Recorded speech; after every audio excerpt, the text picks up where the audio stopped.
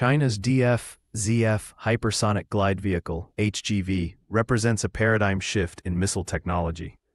Capable of speeds exceeding Mach 5 and maneuvering unpredictably mid-flight, it evades traditional radar tracking. In 2021, China stunned the world by testing a hypersonic missile that circled the globe before striking its target, a feat unmatched by any other nation. These weapons can reach U.S. bases in the Pacific within minutes, reducing response times dramatically. Their plasma stealth capability further complicates detection, rendering early warning systems nearly obsolete against such threats.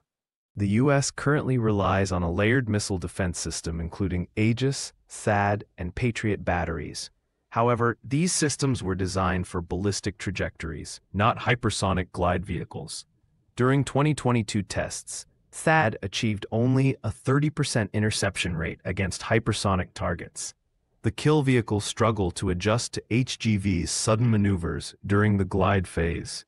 Satellite-based infrared sensors provide some tracking capability, but with a 10 to 15-second delay, far too slow for missiles traveling at 6,000 kilometers per hour.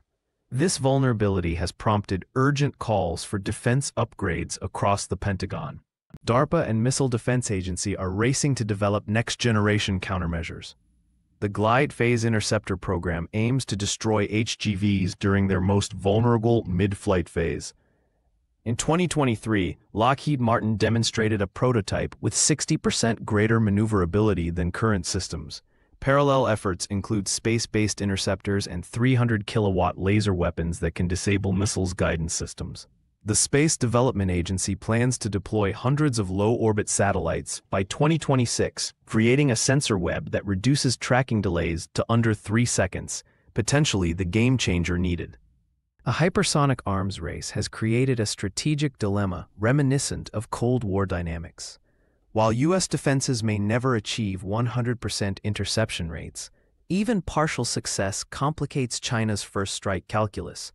Military analysts suggest that by 2027, improved sensors and AI-driven interceptors could raise success rates to 60 to 70%.